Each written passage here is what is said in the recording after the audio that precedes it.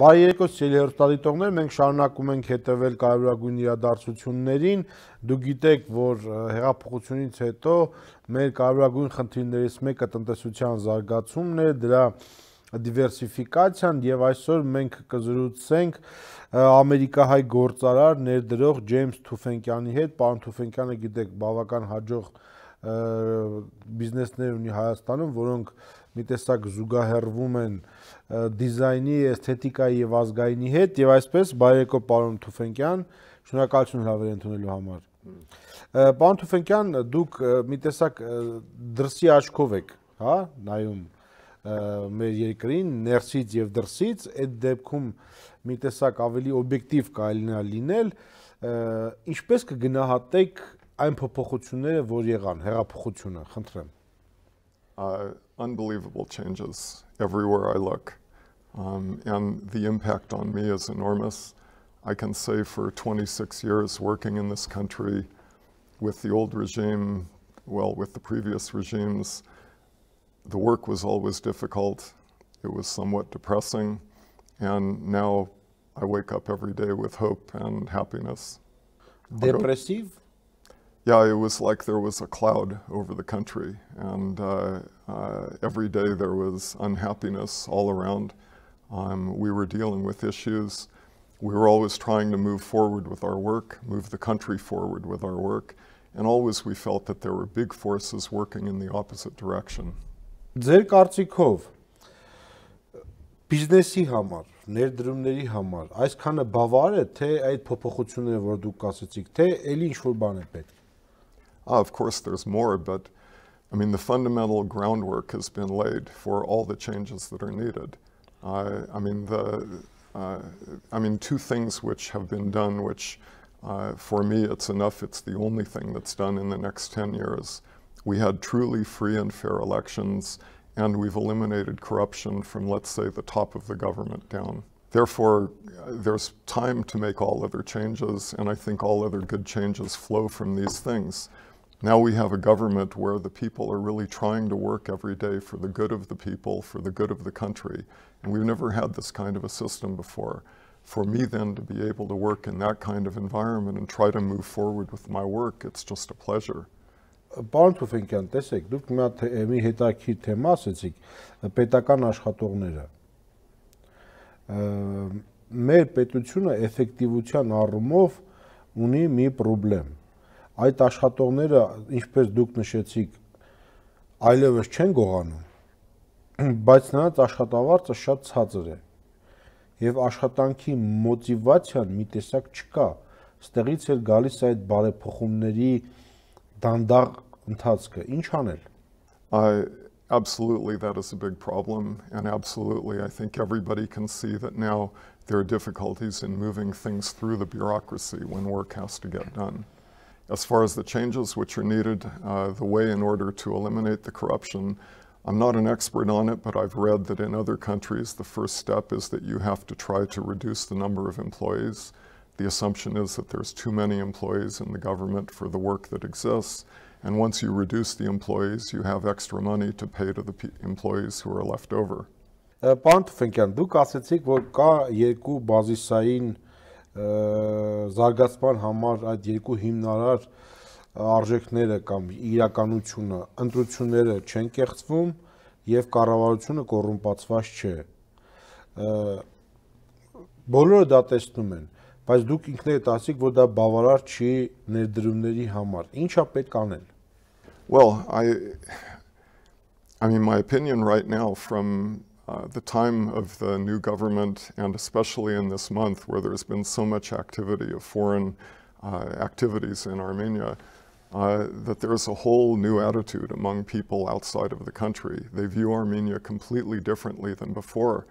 And if it's not visible now that they're making more investment, that they're starting new projects, for sure it will be visible very soon. Հայաստանից դուրս հայերը թե նաև աշխարհը։ I can say specifically about Armenians outside of Armenia. Everybody I know outside now is either planning to buy a place here, planning to move here, planning to start a business here.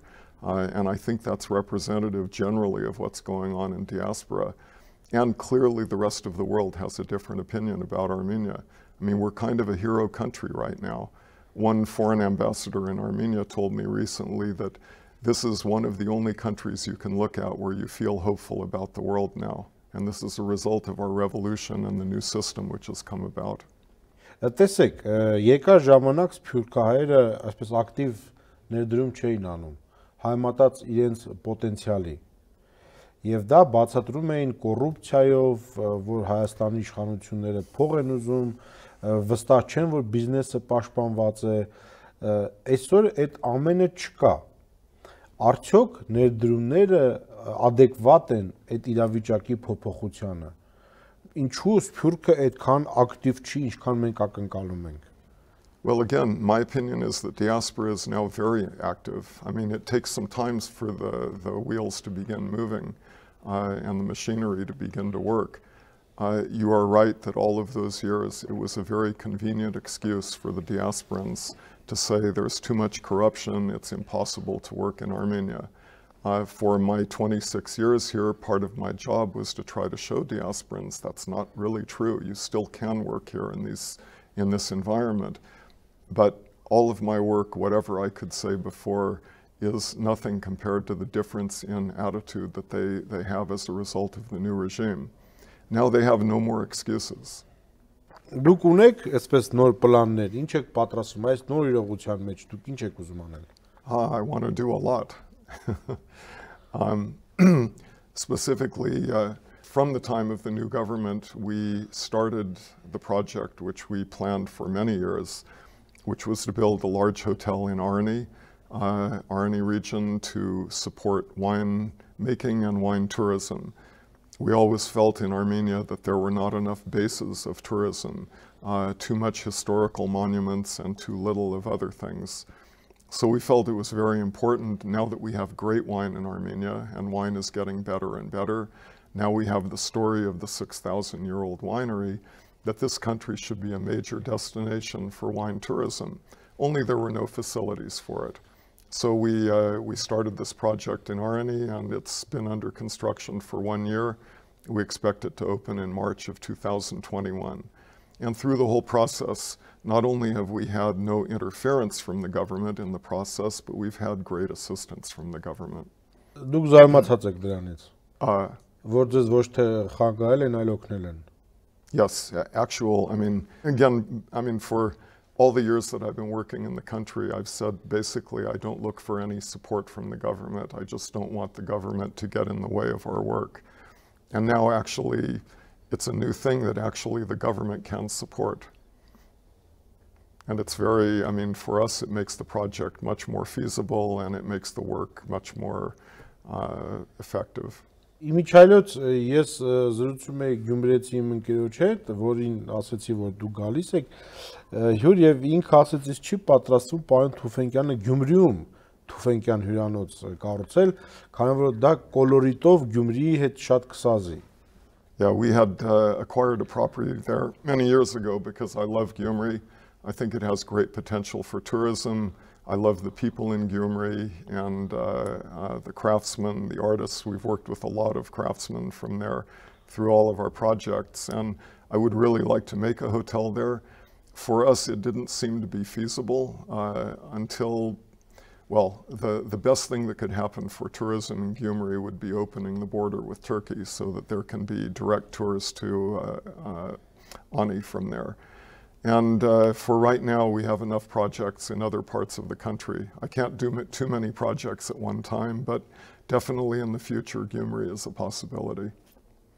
And I understand that several other diasporans have opened hotels there, and really through diasporan and government help that the city has become much more alive and interesting for visitors too. So I'm happy about that. Պարոն Թուֆենկյան, երբ ես կարդացի ձեր հարցազրույցները, դուք այնտեղ խոսում եք այն մասին, որ բիզնեսը պետք է ունենա փիլիսոփայություն, նա պետք է շարժվի մշակույթի հետ, նա պետք է միջավայր ստեղծի, էսթետիկա, գեղեցկություն, հա, փորձի փոխել իր միջավայրը։ Ես նայում եմ, լսում եմ ձեր հարցազրույցը, բիզնեսի ձեր պատկերացումը եւ նայում եմ տեղական խոշոր գործարարներին, որտեղ բացի փողը մոտավորապես ուրիշ ոչ մի արժեք չկա։ Այ ո՞նց է կարծում, մեր ազգային կապիտալը մեծ մասամբ այ նման հարուստների ձեռքին է։ Ոնց պետքա փոխել, ինչպես փոխել, որ այդ կապիտալը նաև կարողանա բացի փող բերելը, փոխի իր շրջապատը, սոցիալական պատասխանատվություն, ասենց ասած։ I have to start by looking back at myself and asking how I got on this kind of a track in my life and work. I think part of it is that I was fortunate that I made a lot of money early in my career in business after I graduated from school. And it was never my intention in life to just get rich. I didn't see the point in just having a lot of money and making myself feel good all the time. If the rest of the world suffers, I can't feel happy myself. So I felt that the best thing I could do with my money was to try to use it to help other people. Then in 1991, we had this miraculous event when Armenia became free, and I had a place to focus my activities on, a country to help develop, a people to help to grow up and recover from all the horrible things of our history. So I hope maybe with the local businessmen that, I mean, first of all, they're coming from a different system and a different life than I came from, coming out of the Soviet Union, coming out of our history. And I certainly can't judge them for not being more involved in social welfare kind of things. But I hope that as they're, they become more secure and they see potential for the country, that they start to understand also that the happiness doesn't just come from making money, but actually more happiness comes from spending it in a good way.